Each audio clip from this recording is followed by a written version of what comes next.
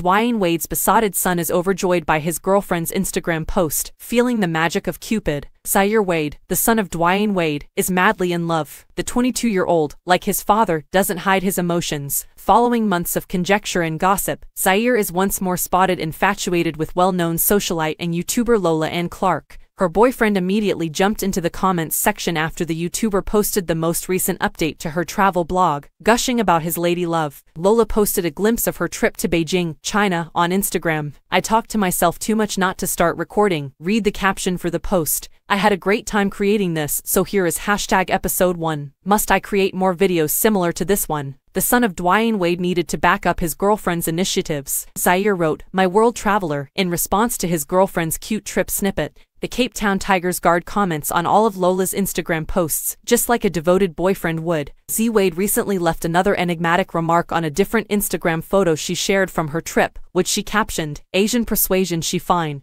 The 22-year-old commented, "One of these days, chat, I'll make the cut." Not only does Dwyane appear to enjoy the YouTube sensation, but so does his family. Not too long ago, there were reports that the most famous Miami Heat player, Clark, was dating a well-known YouTuber. The two are frequently spotted together even though they haven't made any official confirmations. Rumors also circulated regarding the player's birthday celebration with girlfriend Lola, who is 22 years old. She also went on one of the Wade family's beach vacations with them. She appears to get along well with Gabrielle Union, Dwyane's stepmother. On Instagram, the two women can be seen encouraging one another. Lola recently posted a little clip of Dwyane at work on the Wade cellars. Wade Union's wife Gabrielle Union praised her stepson and his girlfriend in a comment on the post shortly after the update.